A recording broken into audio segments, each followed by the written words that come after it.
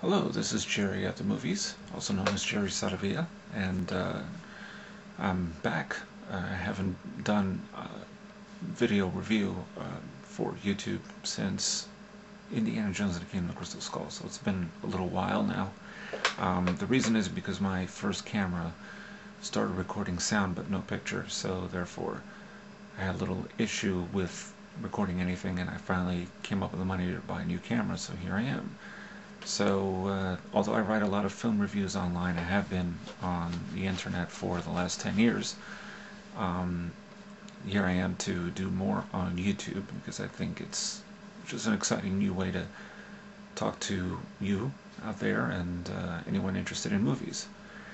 Now, normally I would review, more sophisticated films, and I'd like to, but I cannot turn away from the prospect of reviewing Troll 2.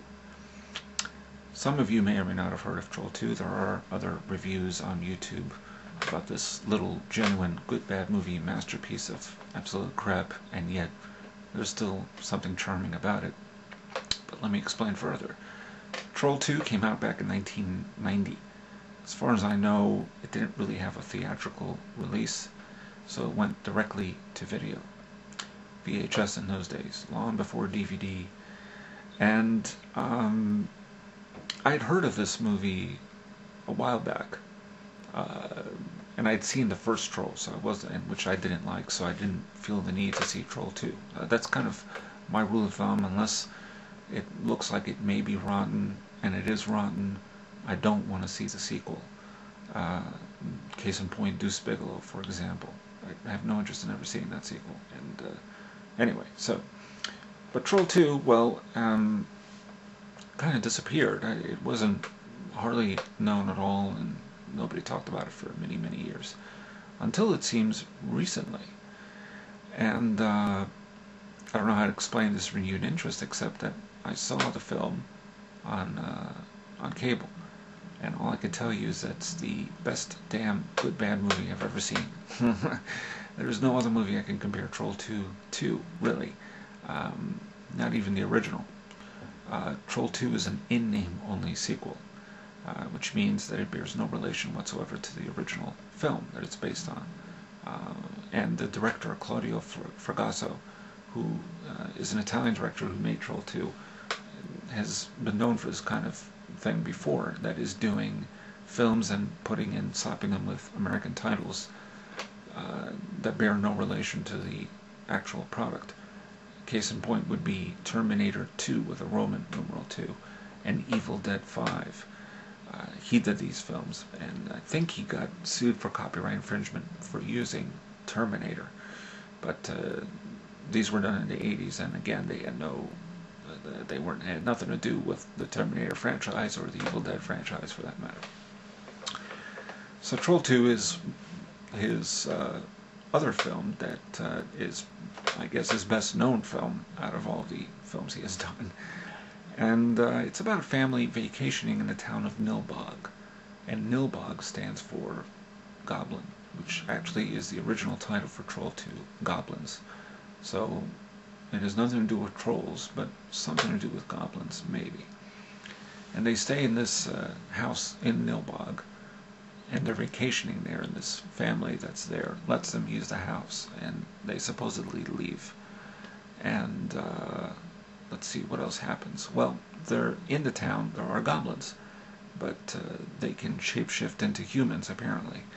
And they are trying to eat human flesh, I think. But the only way they can eat it, because they are actually vegetarian goblins, is if the humans consume something tainted with chlorophyll or some sort of green liquid, green ooze of some kind. And they own a grocery store. I can't even talk about this movie without smiling. They own a grocery store in Nilbog, where they serve mostly unrefrigerated milk, and it's not Parliament. And the milk will make you, I guess there's green ooze in the milk, but it's not technically green milk. And I guess they have a 24-hour burger joint somewhere, which raises the question again, if they're vegetarians, what are they doing with... But anyway, cheeseburgers have green ooze in them. Now, I myself would never want to eat or chomp on a cheeseburger that has green ooze in it, but that's just me. As far as I can tell, that's really the plot. And so they... Now, the thing is that they're vegetarian goblins, and they want to eat human flesh. And for some reason, there's a witch in town who has what looks like a church for a home, and a crimson red bed, and a gateway to Stonehenge. Again, I don't know what any of this has to do with anything else. So Troll 2 is badly acted, it's badly made, and yet there's something charming about it. I can't really explain what that is. There's something about it. It was not intended to be what it is, which is, I guess, camp, but not really. It wasn't directed as such, which may explain one thing, or be explained rather by the fact that the crew was Italian, including the director, Claudio-Fragasso, and they couldn't communicate with the actors, who were all, American, really spoke English, so they didn't understand. And the script, I guess, was written in English, so there you go. They weren't directed, this cast, to do anything, because it was intended to be serious, and it's anything but. But yet, strangely, it works. I can't, again, say what it is that works about it. Yeah, there's an 80s dance scene in the movie. There's a witch seducing a young teenage boy with corn on the cob that turns into popcorn. Again, the aforementioned cheeseburger with green ooze in it. Yeah, there you have it. It's an unironic and unintended irony in this movie, which means that it makes about as much sense as the movie itself. You have to see this movie. That's all I can tell you. It was shot in Utah. The actors, for the most part, never worked again in film, including the father, who is not mentioning here. I forgot to mention his name, but he's a dentist now. But anyway, getting back to the cult, the movie developed a cult reputation, and it's been shown in theaters, and there are fans. There are legions of fans for this movie. So, I can see why. I mean, I can't explain why, but I can see why, because I want to see it again. I don't know how else to put it. I know this is not my best review in the world, but Troll 2 is a special kind of movie. Unlike, or I should say pretty much like John Waters' Pink Flamingos, which is a good movie, Troll 2 is the kind of movie you can't unsee it. After you've seen it, you want to tell everybody that you saw it. That's how special it is. So do check it out.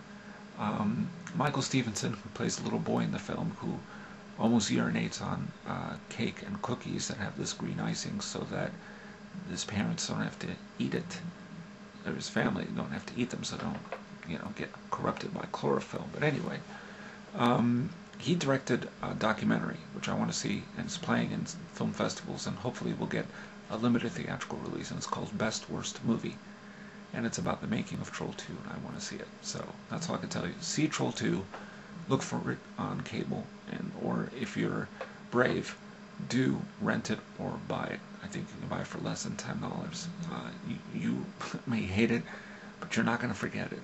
So do check it out. Anyway, next week I will talk about some other movies, including Legend of the Lone Ranger from 1981, and Time Rider, The Adventure of Lao Swan, and other stuff. And this is Jerry to Movies, signing off.